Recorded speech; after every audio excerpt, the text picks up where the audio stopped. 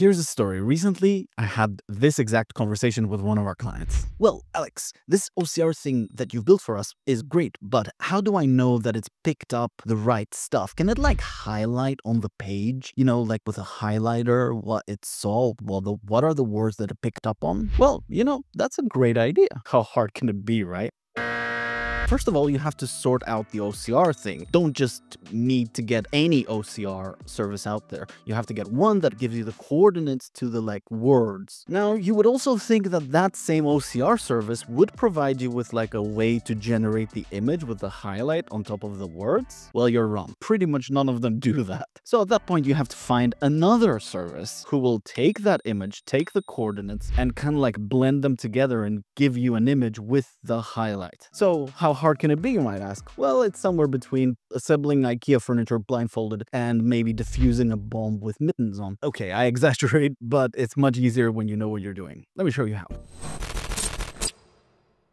First things first, let's kick things off with the demo. And what we have here is a handwritten note. Now, as a matter of fact, this is Keith Richards' dry cleaning bill from like the 60s or something. Now, I wouldn't say that this is the best handwriting I've ever seen. Let's go ahead and test this out. The text that I want to find is, let's say, trousers. We do have trousers twice in this text. All we have to do is just press process invoice. Shortly after, we should get a status update, starting up, applying highlights, and here we go. There you go. Trousers 1, trousers 2. Let's try this with another word like skirt, skirt.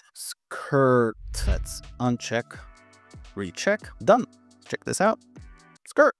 How cool is that? The setup of this whole thing, like I said, was hard to figure out, but it's actually not that bad. Let's jump straight into how to set this whole thing up in Make, because as you can see, I'm using Airtable. There's not much to discuss. There's no link tables. It's just Airtable. So let's jump straight into Make. Now, first things first, we need to set up our make.com account. If you haven't done so already, Make is one of our favorite platforms when it comes to automation. If you're using Zapier or something like that, take a look at Make. It's the next level. Link in the description below. It's going to help the channel. Thank you so much. Plus, you're going to get a free 1-month pro account plus 10,000 operations, which is really cool. Go ahead and set that up. The next thing is to create a new scenario. I've already created mine. First of all, add a webhook. Add a custom webhook.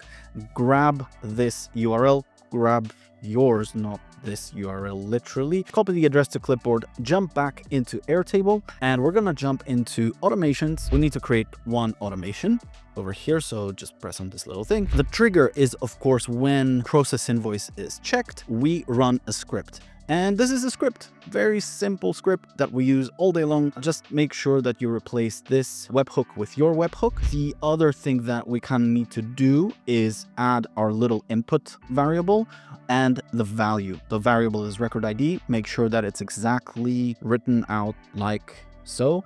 And then we have the value, which all you have to do is just press the blue button, add this record ID, and that's it. You're done. Finish editing. Don't forget to turn it on because otherwise none of this will work. Let's jump back into Make and let's take a look at the rest of the scenario because there's plenty to kind of like unpack here. First of all, let me just give you the lay of the land, right? So how does this whole thing work? We have this part which deals with OCR. It gathers all the words and gives them coordinates essentially. You can go ballistic with this in the sense that you can get the coordinates for every letter of every word, but we're just exploring words here. The other section, this section, deals with how do we apply those coordinates onto that same picture. Technically, right now, we are applying like one set of words. Like we saw with trousers, if you have the word trousers twice, you will get 2 images. But technically, you can have one image and all the instances of where that particular word appears. First of all, we grab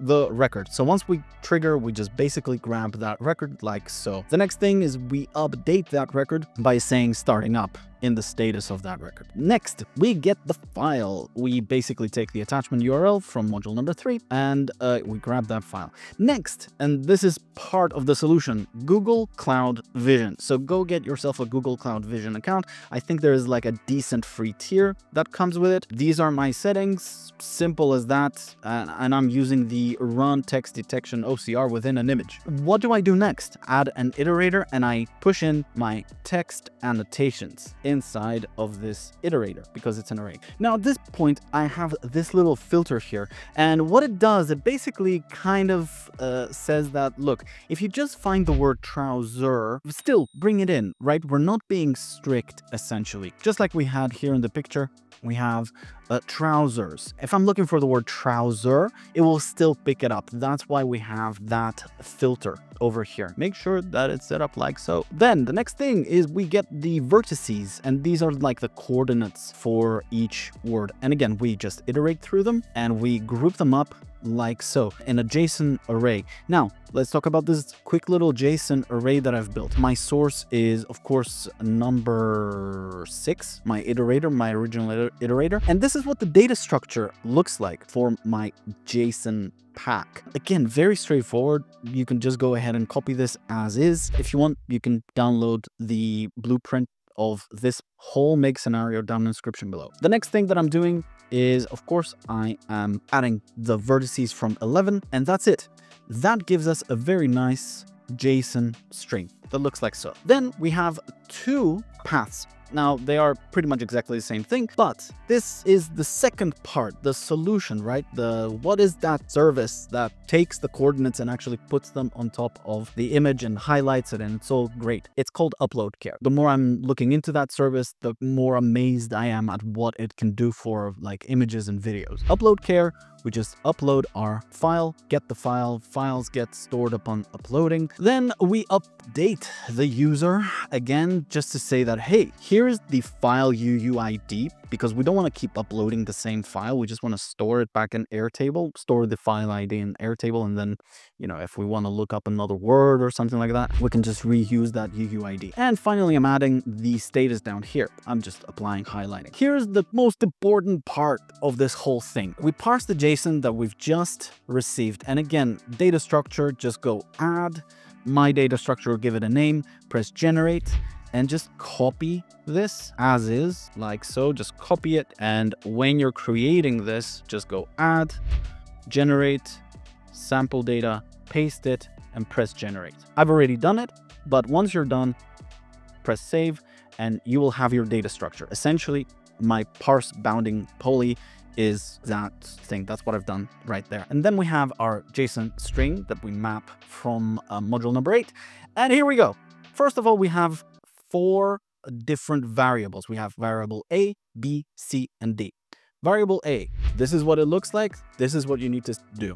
Variable B, this is what it looks like. This is exactly what you need to do. Variable C, this is what it looks like. And this is exactly how you need to set this up. Variable D, this is what it looks like, and this is how you need to set this up. Construct URL. This is the interesting thing. This is the URL that we need to basically now shortly push into Airtable. And this is what it looks like. I'm mapping the file UID rect. I'm also giving it a color. You can play with this. I think this is like an RGB with an alpha channel, with like a transparency channel.